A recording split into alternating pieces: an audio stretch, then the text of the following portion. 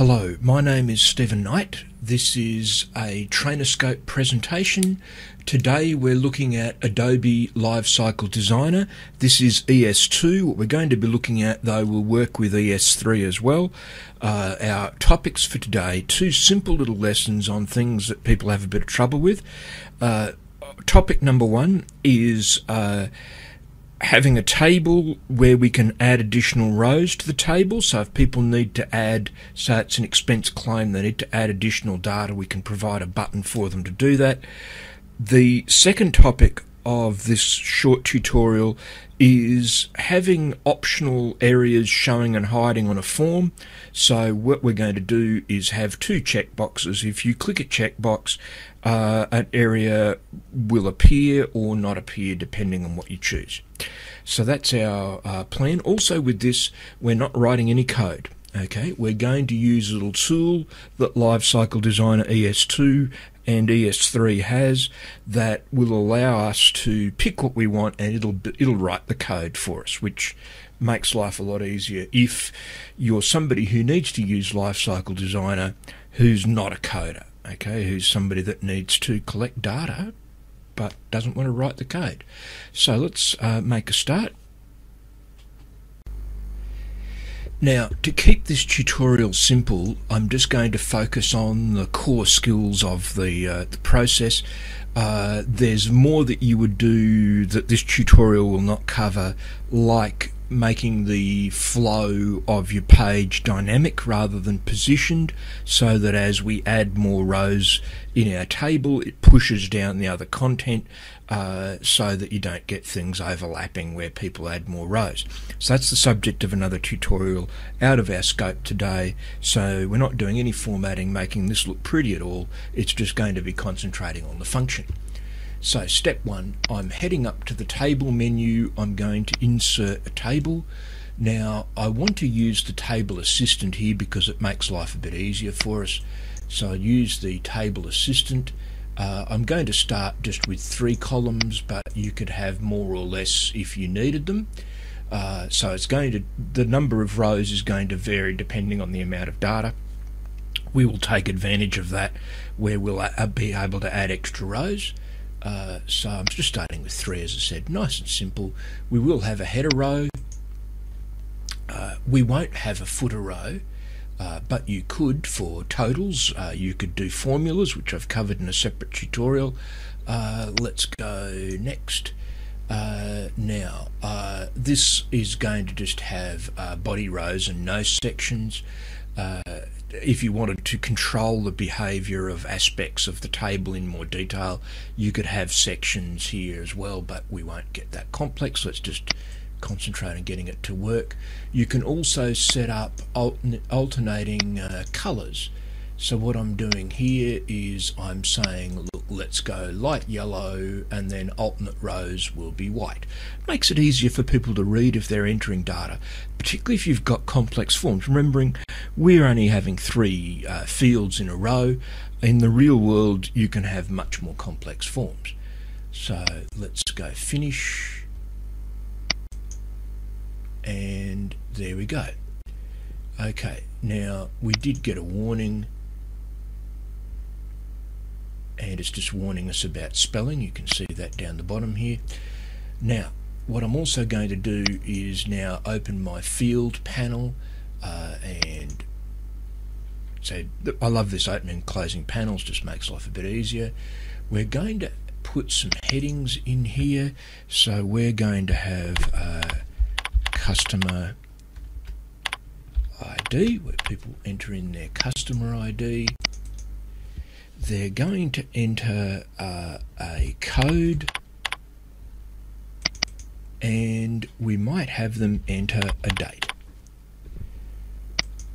Now, let's add some fields in here. So what I would like, first size in a moment, text field. Excellent. Notice how that just snaps in there. Very, very nice. Now, we want to put another text field in here where we want a code, and I want a date. So we have a date and time field, which I'll just drop that in there. Now, just while we're on our fields, I can expand and collapse again. So we've got our layout set, we've got the object panel now showing on the left. We can also expand our hierarchy a little here, and we can see now what I've done is, and what you can do very easily, is right click on each object and choose rename object, and I've just given these things sensible names so that we've got them identified. So what we've got now is a table with 3 fields in the table. Now what we want to do next is get this set up so we have a button that people can click on to add additional rows. So what we need is, I need to expand my object panel, and in the object library, or I'll expand the library panel. In the object library, what I've got here now is a button field. So I'm going to grab the button field and drop that in somewhere convenient. And now with the button field selected, I can give it a caption, and the caption might say add more, and I'll put a bit of a plus sign with that because people like plus signs in their add buttons. You see that a lot. So we've got a button. We now want to attach some code to this button so that when people click on it, it adds extra rows. So I'm going to go up to add, well, I've got the button selected. I'm going up to Tools. I'm going to the Action Builder. Now this is the functionality where if we use the Action Builder, we don't need to write the code. I'm going to click on the Add New Action. I'm then going to say when an object's clicked, so when object, and I need to choose my button, and so when button 1 is clicked, we're going to do something. And you'll see there's all sorts of things we can do here. The show hide object is the second one we're going to use in the next exercise. Let's add a new object. We then need to select what object that is that we want it to create, and I'm saying give me another row. Copy of row 1.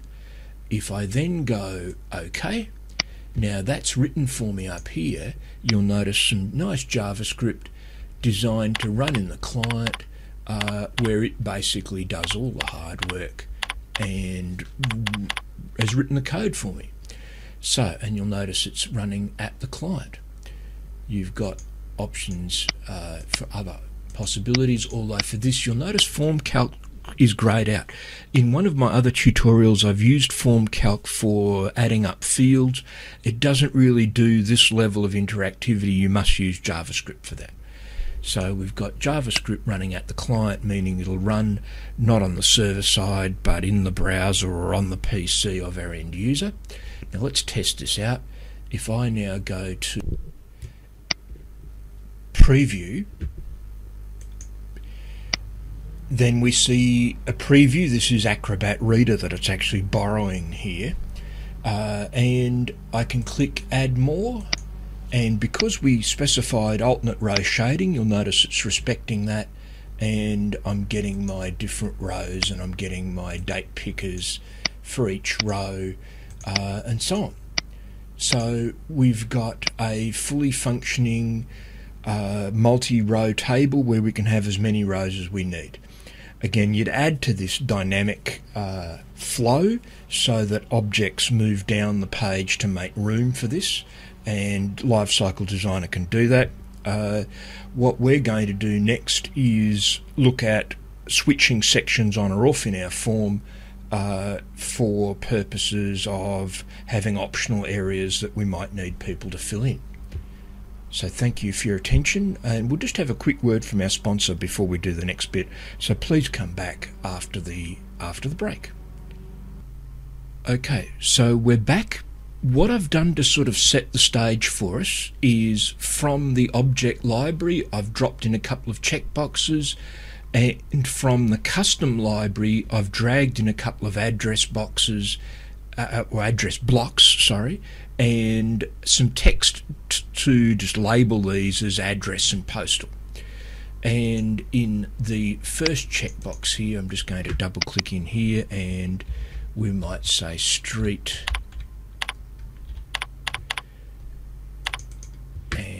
postal, and I'll just relabel this one because I really meant this to say street. Just noticed my mistake. Now what I'm also going to do is over here I can rename my objects, and I might call this street.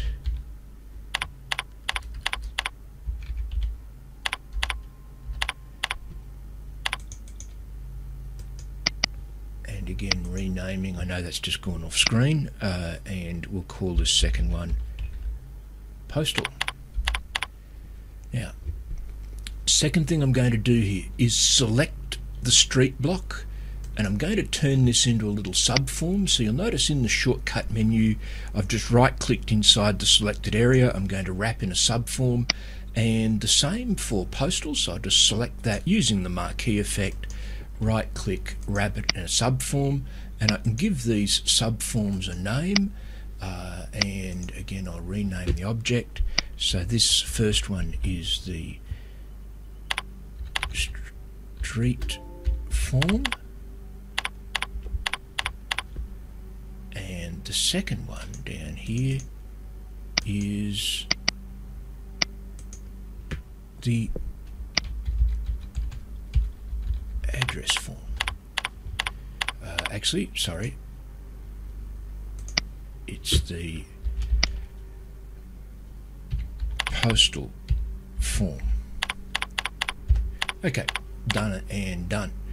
So with these I'm now going to bring my object properties back up, because I want street form to start as invisible, or actually hidden where it can even exclude it from the layout, but we'll start with it invisible, or you could go hidden, exclude it from layout.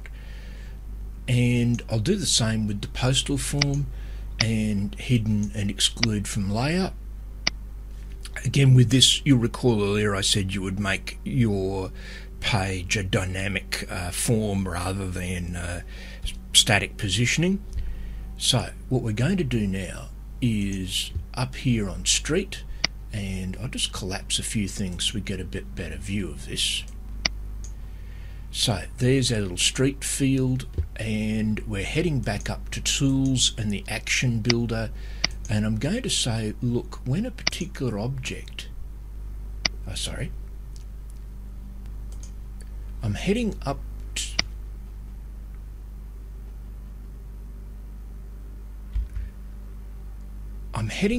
to the tools menu. I've got the street field selected. I'm going to action builder. I'm going to build a new action, and what I'm going to do here is select an object, and that's going to be the street object. And I don't want that just to trigger when it's clicked. It needs to be checked. We need people to tick the box, because it might get clicked on by text-to-speech readers or other devices as people tab through the form, for example. Now the result is we want to show and hide an area, and we need to nominate what the object is, and I want, just coming down, the street form object to be set to visible.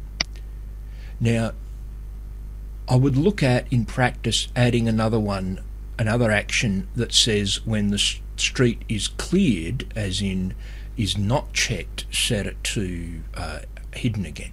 So we'll go OK there. Let's repeat the process. I'm going to select postal, I'm going to go up to tools, I'm going to choose the action builder, I'm going to say new action, and when the object is selected, and I'm going to say when the postal object is checked, and the result I want from that is to show and hide an object, and I'll just choose that again, and I have to nominate the object, which is going to be my postal area, and I want that block to be set to visible. So you can see the potential for doing the reverse. So if somebody clears something, you want it to remove an area of the form, and if you're using your dynamic layout, then everything will move up and down accordingly. Let's go OK. Now let's save. Again, you'll notice it's written a whole pile of JavaScript for us. There it is there. Well, it's only 2 lines of code, but we didn't need to learn to write that. it's done the hard work for us. I'm going to preview my PDF and ticking the appropriate checkboxes. You'll notice those two areas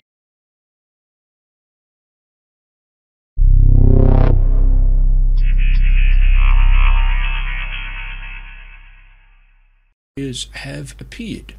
Now I need the converse code to remove them. You now know how to do that yourself. So thank you for your patience with this tutorial. It has been a little bit rough in places because usually these things are developed very, very quickly. So thank you for your understanding. And also I had a few weird things happen while I was trying to record it. Just a tip. When you go to preview something in LiveCycle Designer, because it's firing up Acrobat Reader as part of that to do the preview, when it does that, it might run the accessibility wizard. Do pay attention to that, folks, because it ran it while I was recording, and some of the settings I picked screwed up the previewing process. So just be very careful. I'm not saying the accessibility features aren't very useful, they are, but you want to control what's actually happening a little bit more. So do watch your answers there, or cancel that wizard, otherwise you'll spend a bit of time unraveling some of its settings to suit what we're doing. So, more later. I'm hoping you found that useful. My apologies for the fact that it's a little bit rough in places. Also, the audio quality is a little bit funny as well. I've just moved to Windows 8 and Captivate on Windows 8. It's setting the volume level a little bit lower than it should be. So, thank you for your patience. Enough of my apologies. I'm hoping you found that useful. My name is Stephen Knight. Come back again.